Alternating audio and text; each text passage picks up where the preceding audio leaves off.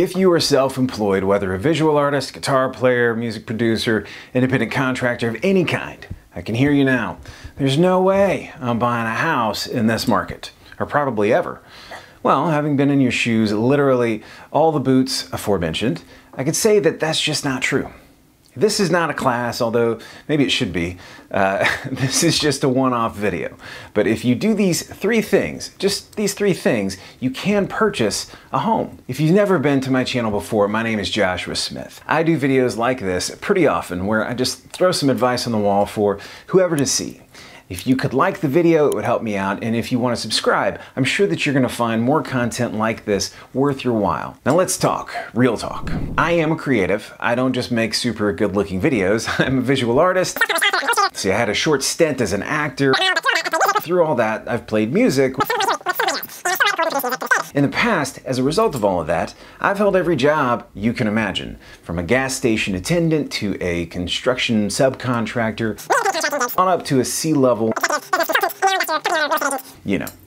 That's enough proof, I hope, to show you that I've been there. I know the good, the bad, and everything in between. Through all of that, even when I started making 6 figures a year, I was tracking expenses to make sure that my tax obligation was as low as it could be.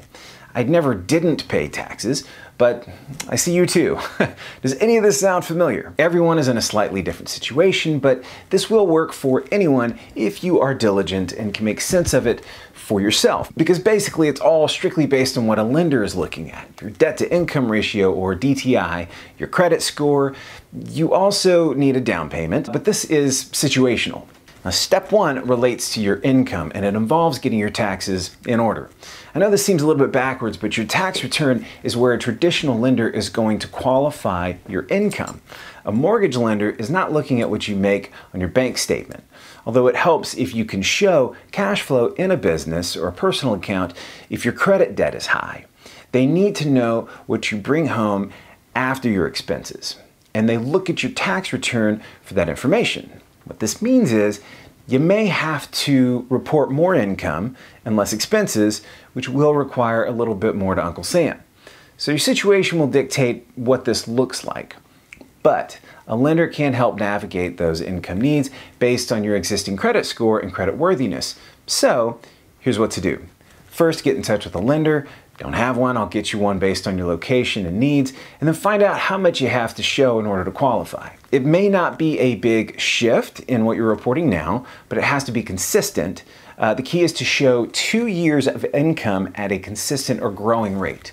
You can go back and refile previous year's tax returns if you need to with the IRS, but if you need a little bit more time, just start today and budget according to the plan that you and your lender put in place to reach that income goal. Now, step 2 relates to building your credit. If you have a perfect score, then just skip ahead. You know all of this. If you have mountains of credit, this could take you longer than 2 years, but the process is the same as if you have no credit debt at all. The goal here is to build a healthy relationship with credit, right? Most of us weren't taught how this works. But basically, all you have to do is utilize a debt and pay it off every month. A low-limit credit card is the most straightforward method.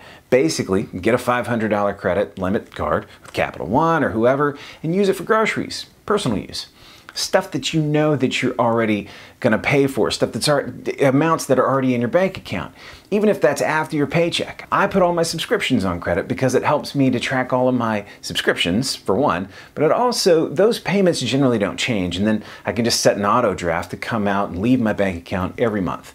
Super easy, plug and play, just watch your credit score grow. Now, I know people that have built up their score with a new car payment. Again, every situation is different. It's all going to depend on your credit worthiness. Just keep your credit utilization below 40% month over month if you can. 20% is even better. That means that if you have a $500 limit credit card, let no more than $100 to $200 sit on that card month to month. Now, if you have existing credit debt, this is where the balance comes in, and we have to talk about income again. But I do think that it's possible for anyone with just 2 years' time, if you're consistent, to be able to qualify for a mortgage and buy a house. Step 3 is just balance and consistency. The secret is people build their credit with cash. Make money, pay down some debt. Every time you make a larger than normal amount, make a payment to your debt. It raises your credit score. So if you have debt already, that could really help you build your score up. You might have to get a second job or take on some extra work, but the higher your score, the better your interest rate is going to be. The better the rate, the lower your payment. Your debt to income ratio is just that. It puts the debt that you pay monthly next to the amount of money that you make per month. So your tax return income divided by 12, and then those two numbers give them a percentage. For most banks right now, they're looking for no more than 40%. Check with a lender, but that varies by lender, which I'm not.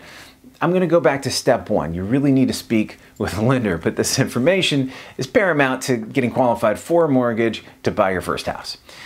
You need good credit, you need good payment history, and you need qualifiable income that is greater than 60% that you pay towards your debt month over month. And you need to show this income consistently for the previous 2 years to putting in your mortgage application. So if you take on a second job, keep it through the purchase of the house.